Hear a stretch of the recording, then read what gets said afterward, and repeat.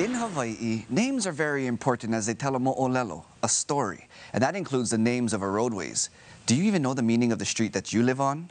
For 4 years now, our Aloha Authentic segments have been highlighting various roadways across the islands so we can dig into those given names and as a result, learn more about Hawaii's history.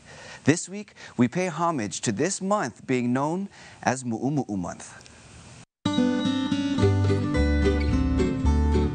In the ahupuaʻa of Honouliuli, which lies in the moku of ʻEwa here on Oʻahu, stands a short street named after a simple piece of clothing.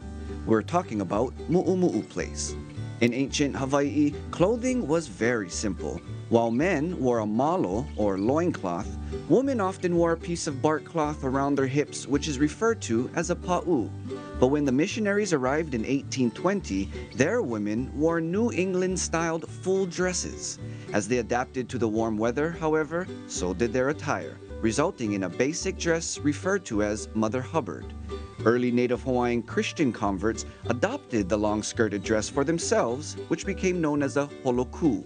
For more practicality, pieces of the holoku were removed to create what became known as a muʻumuʻu, which literally translates as cut off or shortened. Over the generations, muʻumuʻu became a favorite for women of Hawaii and abroad, ever evolving with the style of the time.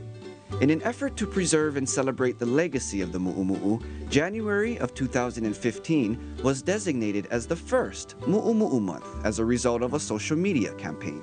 As the Muʻumuʻu movement has grown since then, January of 2022 has once again been proclaimed as Muʻumuʻu Month. Did you know? Now you do.